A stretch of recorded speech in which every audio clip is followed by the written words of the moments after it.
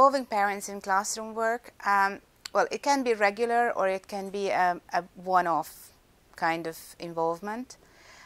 Of course, it depends on the topic, it depends on the teacher, it depends on the age of the children.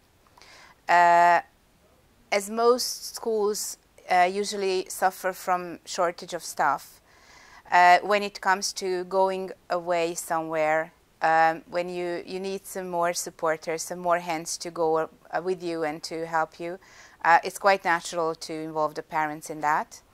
And also, when it comes to like excursions or even summer camps, you can involve those parents who have professional experience in doing that.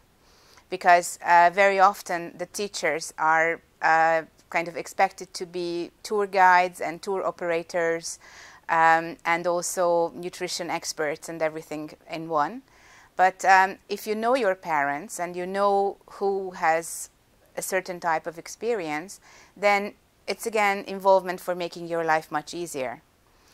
In many countries, when something like this involves money, then the teachers are totally forbidden to even touch the money. So it's also a form of involvement that the parents are taking care of the budget of a certain school excursion or an outing or going to the theater or something like that.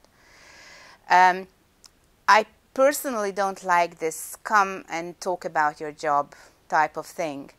I think it was very nice when there were these very easy to explain clear jobs. So there were the firefighters and the machine, I don't know, there is the policeman and the army person and whatever. But today most of the parents will do something that is not that easy to define. And still they are asked in to talk about their job. And they are not asked in to talk about their skills, for example. So what kind of skills would the children need if they wanted to take a certain type of approach in their lives or a certain career pathway? So yes, parents still have a role in career guidance, especially because they are guiding their children at home.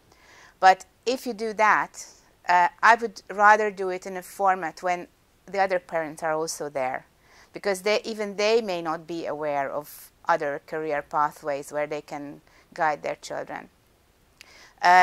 Another example is when there are language barriers, when you can invite in a parent who can help with a child who has a different mother tongue or who uses a different type of language. It is hopefully becoming more and more widespread with minority languages, and also there are lots of programs for third country nationals. We care much less about our own EU citizens, so Polish or Hungarian children in UK schools. And another very important element, probably the most important, and this is good to put it last, is that very often when it is a real 21st century type of teaching, and you don't teach the textbook or the curriculum, but you try to teach the children or guide them in their learning, you will face issues where you don't have the answers. And it's a very difficult thing because, in general, teachers need to have this change of mindset that they are not the source of information anymore.